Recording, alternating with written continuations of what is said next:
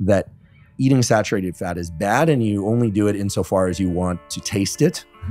And then, of course, there's a small group of people that love to eat organs and meats and really pack cholesterol, and would argue that doesn't matter if your LDL is 870, it's not going to impact your health. What's the reality around LDL, HDL, dietary cholesterol, saturated fat, at least in your view? So first, let's differentiate between cholesterol and fat, just for the listener, because we use them. So, I don't want to make sure people understand. So cholesterol is a really complicated molecule. So it's a ringed molecule.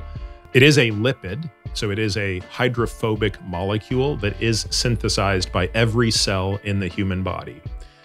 It is so important that without it, if you look at sort of genetic conditions that impair cholesterol synthesis, depending on their severity, they can be fatal in utero. So in other words, anything that really interferes with our ability to produce cholesterol is a threat to us as a species. And the reason for that is cholesterol makes up the cell membrane of every cell in our body. So, as you know, but maybe the listeners don't, even though a cell is a spherical thing, it has to be fluid, right? It's not just a rigid like sphere, like a blow-up ball, right? It's got to be able to kind of move in this way to mesh with other cells. It also has to accommodate having porous structures that traverse its membrane to allow ions and things like that to go across.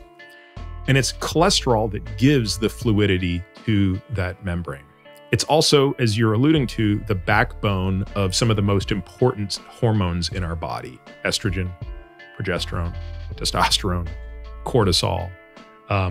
So we have this thing, super important. Okay. Then let's talk about, can you get cholesterol in your diet? Yes, you can eat foods that are rich in cholesterol.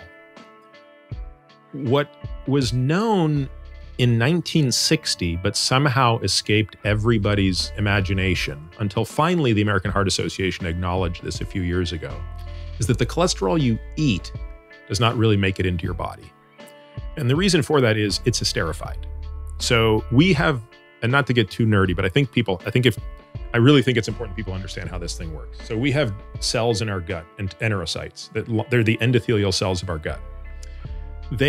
Each one of them has basically two transporters on them. So the first is called the Niemann-Pick C1-like-1 transporter. The second is called the ATP binding cassette G5-G8. Okay, the Niemann-Pick C1-like-1 transporter will bring in any sterol, cholesterol, zoosterol, phytosterol, any sterol that fits through the door will come in. Virtually all of that is the cholesterol we produce that gets taken back to the liver, that the liver packages in bile and secretes. So that's what aids in our digestion, which is another thing I should have mentioned earlier. In addition to using cholesterol for cell membranes and hormones, we wouldn't be able to digest our food without cholesterol because it's what makes up the bile salts. So our own cholesterol is basically recirculated in a pool throughout our body, and this is the way it gets back into the body.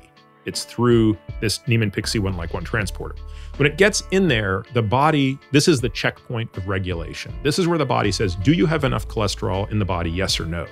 If yes, I will let that cholesterol make its way into the circulation. So it'll go off the basolateral side of the cell, not the luminal side, into the body. Alternatively, the body says, you know what? We have enough cholesterol. I'm going to let you poop this out. And now the ATP binding cassette will shoot it out. It'll go back into the luminal side and away it goes.